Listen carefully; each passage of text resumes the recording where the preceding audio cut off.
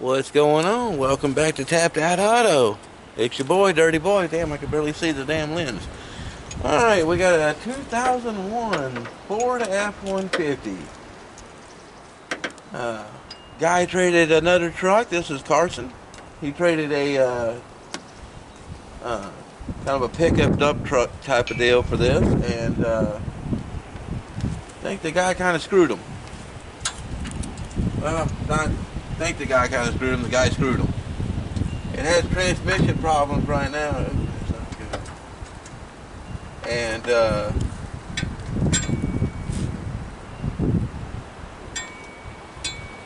for some reason, it's missing really badly. So we're gonna find out what's going on with it.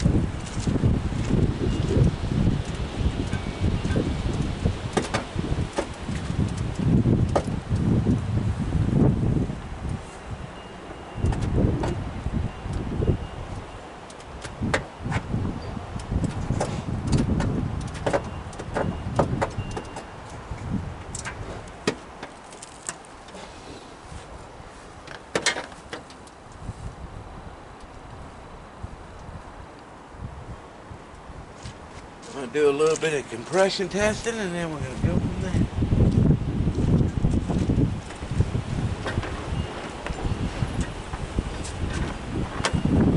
This thing is burning super rich. Super rich.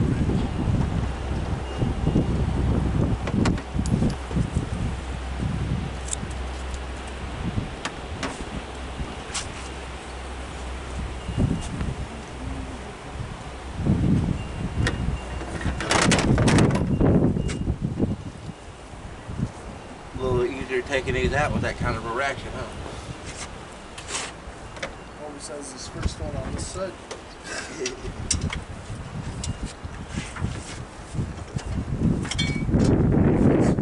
First plug, I was like, that don't look too good. So just did the tune-up last night. I didn't have the basic fucking over here. This one. I'll make it sense. Coming up that hill, right over there. Yeah, I guess. That short little steep one. Yeah.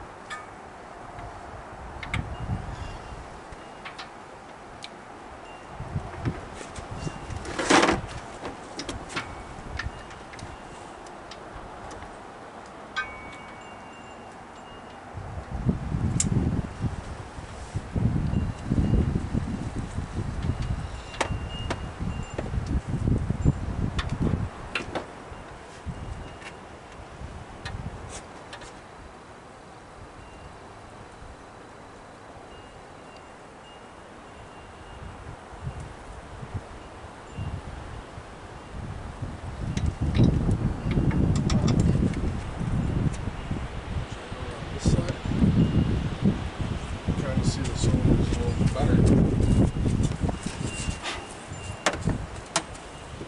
I should say you can get to it a little bit better.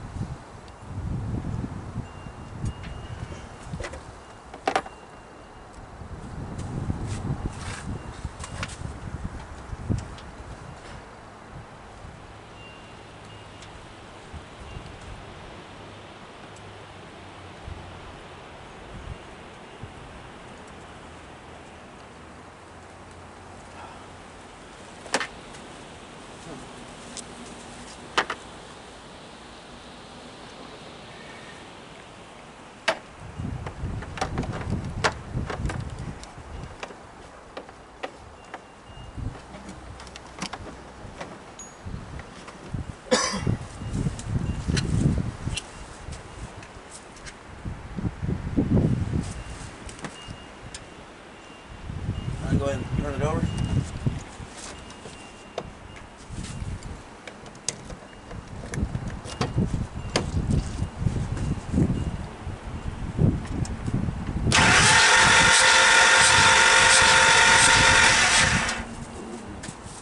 That's not good.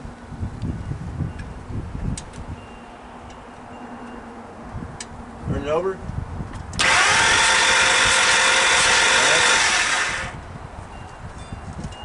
Zero compression.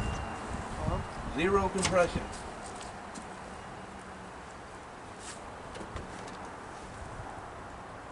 All right, turn it over. Back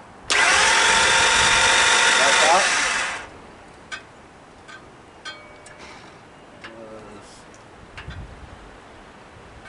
PSI.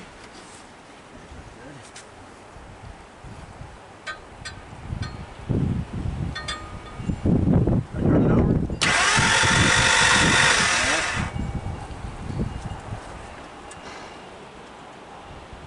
All right, turn it over.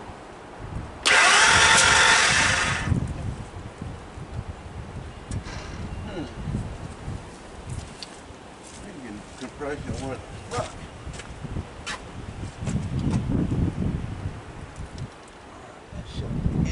All right, turn it over. Keep going.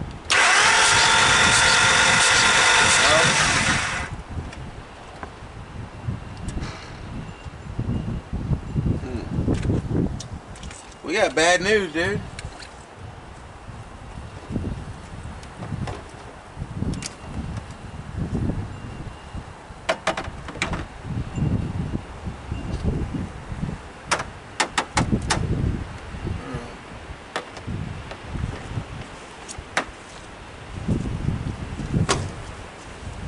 They don't have compression yet.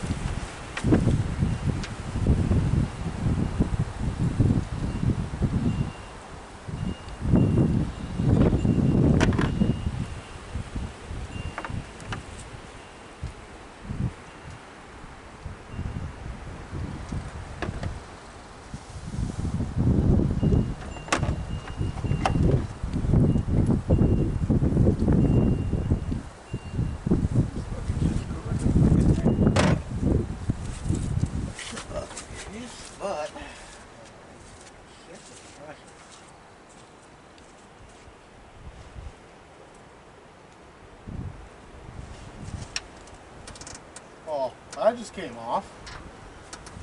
Oh no, I unplugged it. Did you? Yeah. Okay. I was gonna say that was on there. Yeah, no, I unplugged it.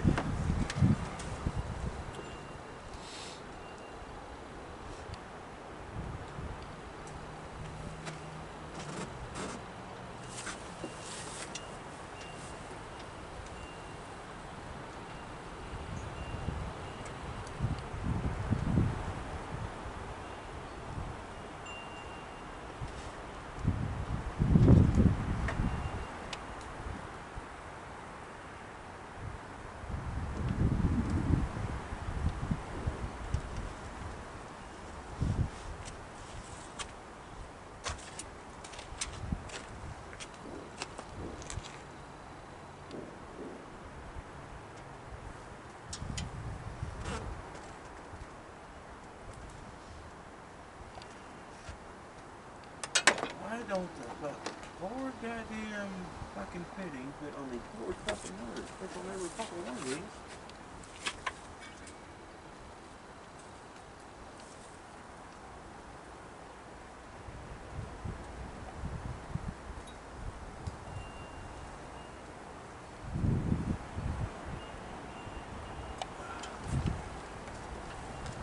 I did the other way, and I didn't get fucking. I got 0 on number 1. I think it was 20 on the number 3, and then there was less than 15 on the back. And the thing of it is when you try to hold this fucking thing in there on the end, it's got no pressure. This thing here is popping out because you're trying to hold it in there, and it never did do that. So.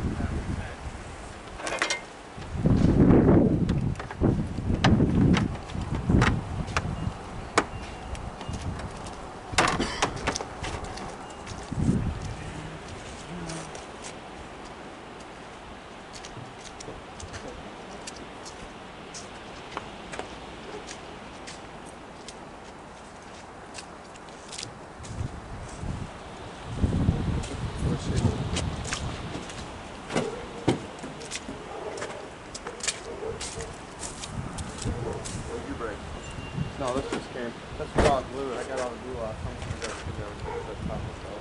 So I can reglue it. Cause I had to see all that, like, fucking had that super glue. Right. So this was all coated. Had to fucking take pliers and just break it apart. I finally got it all the way undone. Mikey's falling off, so I just leave it off.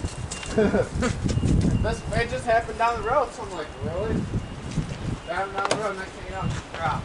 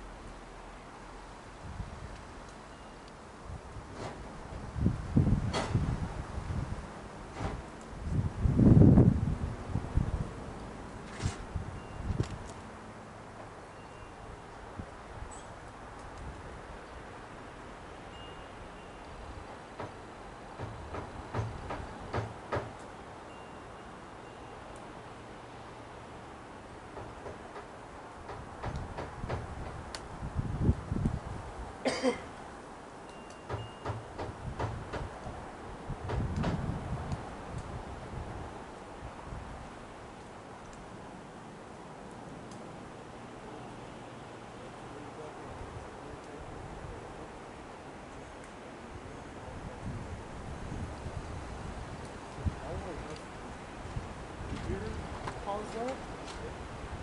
It cause low compression or no?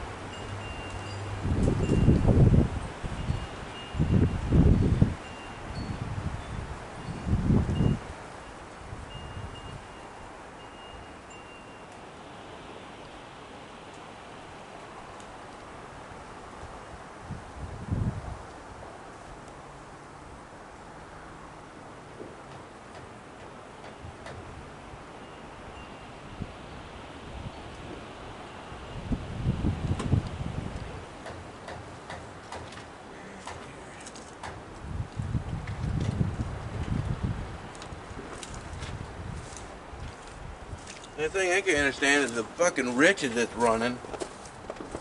It's not I would no think it would be an codes. O2 sensor problem. It's not bringing up any codes. It's not bringing up no damn codes. Like, look at these plugs that we just put in last night. It's burning rich. Huh? It's- Yeah, we just did the tune-up on this last night. But it's not throwing no engine codes. I would think that it would be an O2 sensor to make it probably run as rich as it's doing.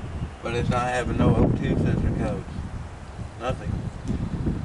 And when I tested for compression, There's hardly any compression. number one fucking cylinder has 0.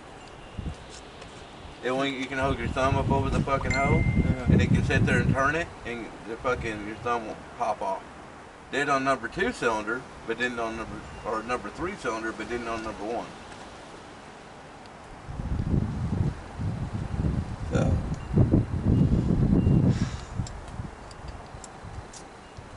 well, we most definitely have a bad myth that's really underpowered, and there's no checking. This is going to be one of them deals, man, where as a mechanic profession, I would tell your grandmother not to sink any more money in this thing. Scrap it. I try to scrap it or see if you can't sell it for like $200 or $300. If you're only going to get 150 out of this fucker, if you scrap it. Punk ass kid. Because the thing of it is since this thing's like, it doesn't have any check engine codes, where the hell do we start? I mean, the first thing I would start is replacing all the O2 sensors. But you're looking at probably somewhere around $300 into that, and you don't know if it's, I mean, I could not guarantee it's going to fix it. There's nothing telling me where to go. I just don't see how it's got, shows up one peely ass transmission code, but doesn't show up anything with the motor. And then again, you know, it could be the O2 sensors, it could be the computer, it could be so much shit, it's unreal on this thing. But she's already got around $300 into it just doing the tune-up and the oil change and shit like that, and that would have ruined this motor if nobody did the proper maintenance on here. So that's what could have ruined this motor, is because of that shit. And with that number 1 cylinder over here not having hardly any compression on that fucker, I would consider stuff like that, babying it back to the house and stuff like that. And There ain't really no babying to this. yeah, It's either you're to the halfway to the floor or you're not going nowhere. So go ahead and put the spark plug back in it. I'm going to check one more thing and stuff like that once we get it started. But with this thing not showing me any codes or anything with the motor, I mean, I don't care if you have $1,000 scanner. I mean, it's showing no codes. It didn't show any codes on my front scanner either. Yeah. He had that snap on. He's like, dude, I don't know. Yeah, so if a He snap told me it's probably computer, and I'm like, He hard erased it, sent it all back to factory. See, that's the thing. As He soon should as have I never did erased it, it. well, but as soon as he did it though, I left the yard. He went up to Traverse City. Not even 5 miles down the road, it started doing it again. Yeah. So I know it didn't completely reset it. So there's something going on electrical, and I'm not going to deal with this. Yeah, go and took it plugged in. I checked up a couple more things with the computer and everything, but yeah, I think it's pretty much a lost cause.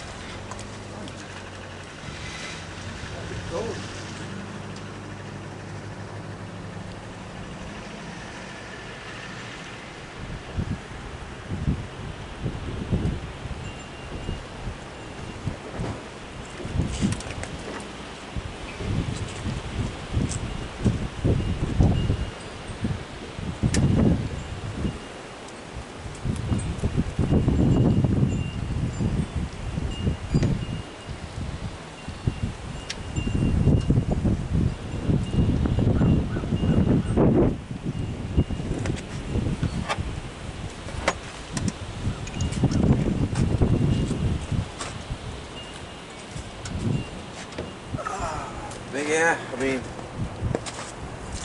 when a vehicle, especially these newer ones, like, you know, back in the day when it was all carbureted, shit was, you know, fairly easy and stuff. You can actually pinpoint what's wrong with it. But when you have 6 injectors, 402 sensors, and no telling how many fucking wires on this thing, it's really hard to determine what's wrong with it. And like you said, your buddy's scanner, he had a fucking snap-on scanner and he couldn't figure out nothing inside that one either. So, and we ran it all the way back from Traverse on the scanner, and it was not. It was showing normal RPM rate and everything, showing it was running right. I'm like, what the heck is going on? I don't know if the motor's hooked up to the scanner or disconnected. I mean, it might be. You never know.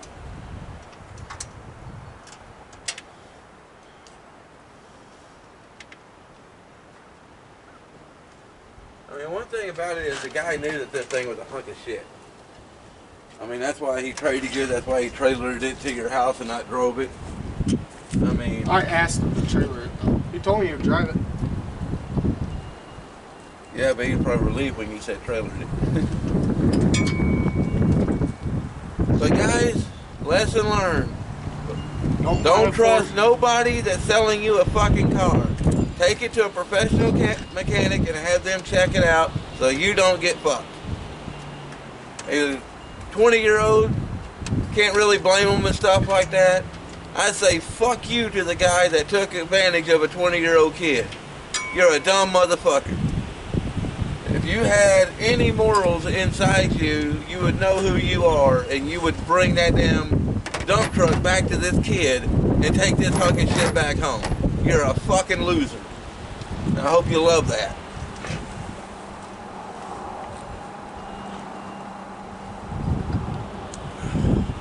Now I can see if he was in his late 30s or in his late 20s, early 30s, you know, upwards around there, then, you know, he should know better. But being 20 years old, you took advantage of this kid and you knew it.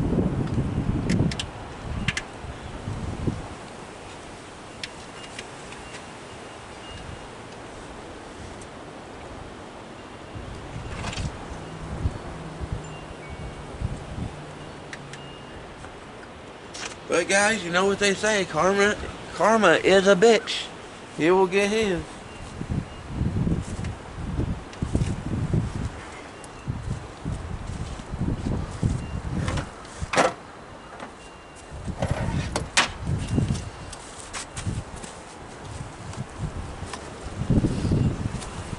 Motor and transmission.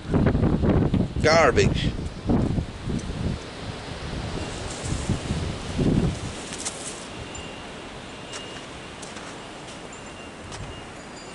Got this side over here tight.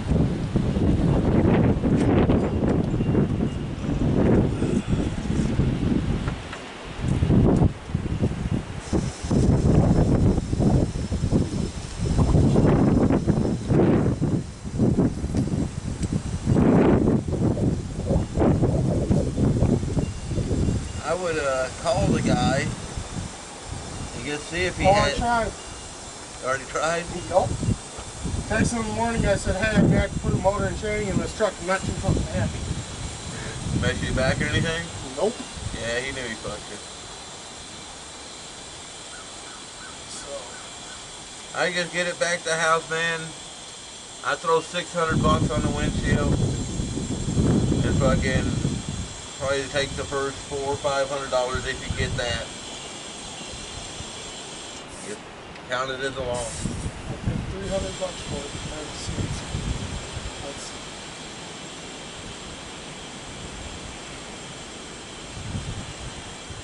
If you put it on right now, I put it on for 600.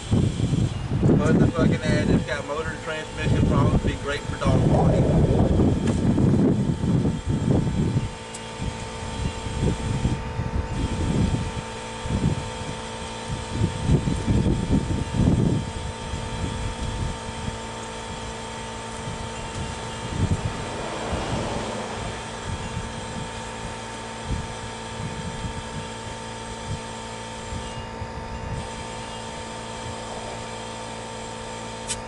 It takes too much fucking air to get put these damn tires. Like the ones I got, 80 These are 31s, I believe. And the next step down.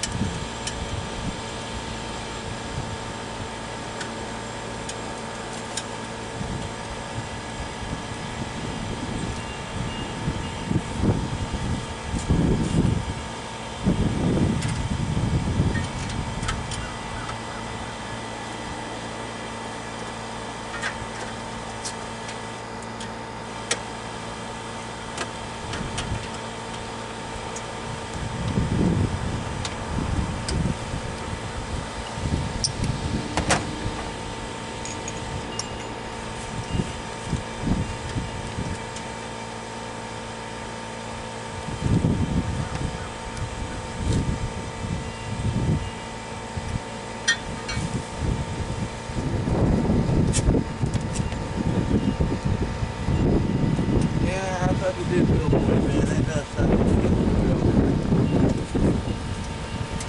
This is a big kick in the nuts. That's for sure.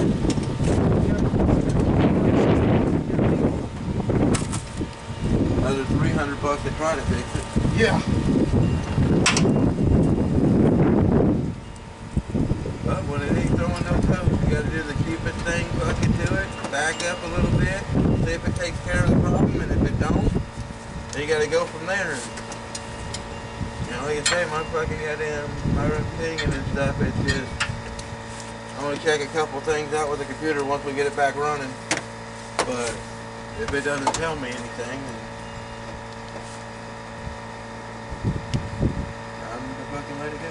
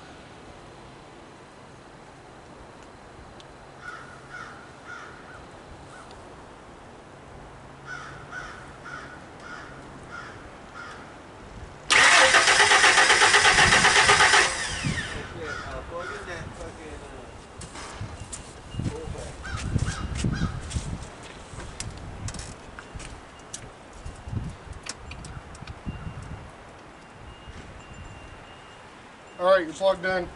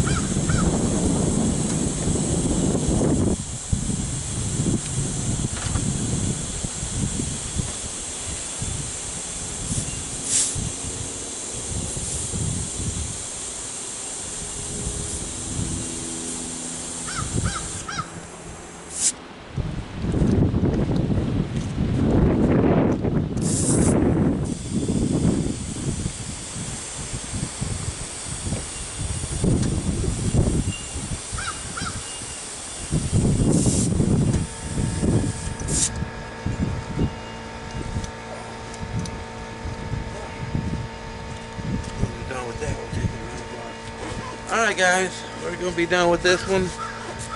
Still no codes in it, stuff like that. The only thing we got is that little piddly ass transmission code. Really ain't nothing. Ain't making the motor miss. But really nothing else. Still got really low compression on cylinder 1, 3, and 4. So yeah. So we're gonna take it for a drive and stuff like that. And remember guys, lesson learned. When you're buying a vehicle, take it to somebody that knows more than you to have them check it out before you go in with the deal. And whoever you was, dude, you can go suck a damn egg. Alright guys, I'll catch you on the flip side. Later.